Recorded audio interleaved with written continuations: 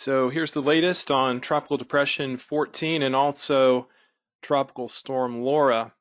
What's changed? The forecast track uncertainty remains very high. In fact, it may be higher now than it was earlier for both storms. The models are not handling the track of these storms very well, and we've got multiple systems we're dealing with. So the steering flow is very complicated, and we'll need to monitor both TD14 and Tropical Storm Laura. Here's a look at those two systems now out over the Atlantic.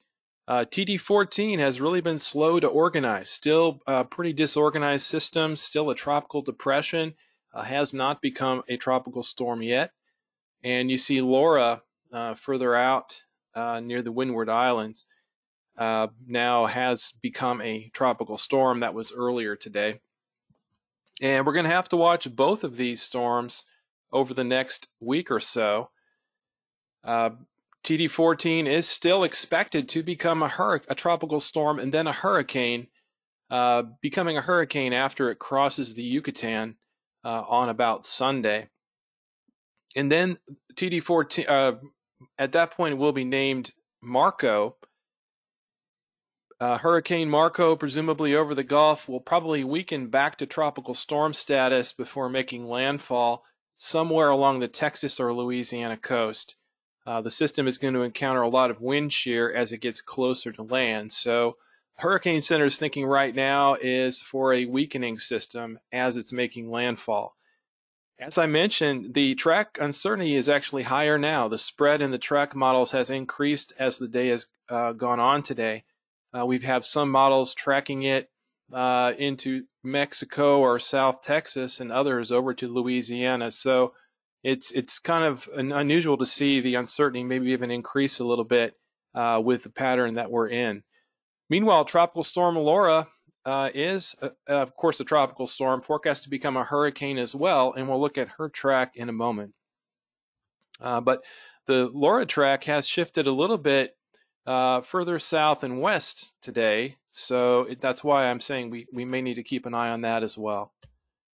Here's a look at TD14 and the updated track. You see this is a little bit of a shift toward the west.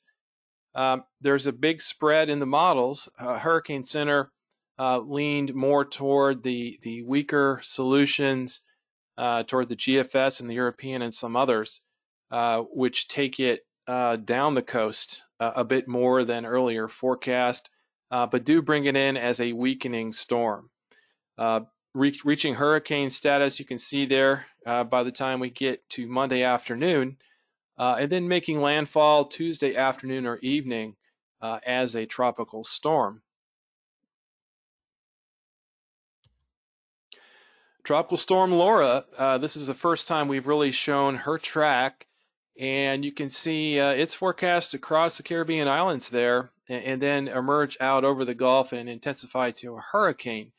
Right now the cone has it directed into the Louisiana and Mississippi, Alabama area, but some of the models actually keep it on more of a westerly track, and that's why if that were to occur, it could actually approach our area late next week. So earlier we were thinking TD14 was going to be the main storm for us, and that still may be the case, but Tropical Storm Laura is something we will have to keep an eye on. Here's a look at the wind probabilities for Tropical Depression 14. They've actually shaded down slightly, but you can see the maximum values still coming right into our area here along the southeast Texas coast on the order of 20 to 30%, and also over to Louisiana. So those tropical storm force winds, it could be felt over a fairly wide area. It's hard to narrow down exactly where this thing is going. And then the 58 mile per hour sustained winds, once again, much of the Louisiana and mid to upper Texas coast has that sort of 5 to 10% chance of seeing those winds. As far as timing, the timing has shifted back and forth a little bit.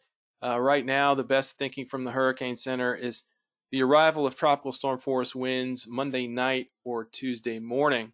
And you can see the time arcs there.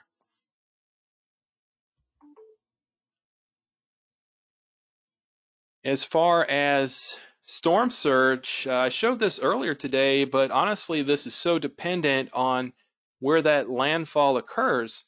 Uh, it's really hard to pin that down right now. As I said, it could be really anywhere along the Texas or Louisiana coast. So it still is useful to look at those that slosh model guidance, perhaps as a tropical storm. For those of y'all that have checked out HERVAC, go ahead and pick that Category 0 meow and kind of investigate the surge impacts in your area. But that's going to depend, of course, a lot on the intensity and the track, which unfortunately right now are still fairly uncertain. Rainfall, this is the latest forecast from the Weather Prediction Center, really accounting for both storms from now until next Friday. So we're looking at a week's worth of rainfall here. And you can see a really, tremendous amount of rain along the Gulf Coast, all the way from Freeport all the way over across to Florida.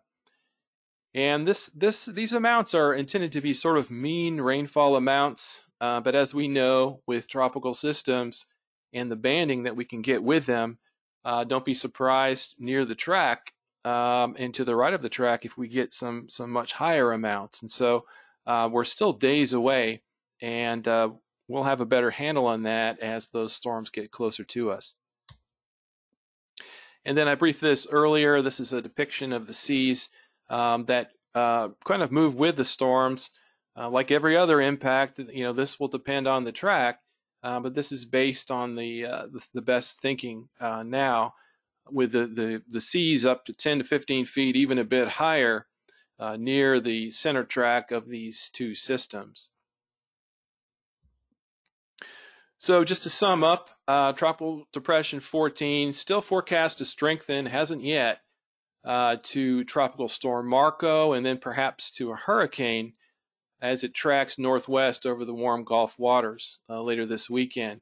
The storm will make landfall most likely as a tropical storm along the Texas or Louisiana coast around Tuesday, but exactly where that occurs is actually a bit more uncertain now than we were thinking even earlier today.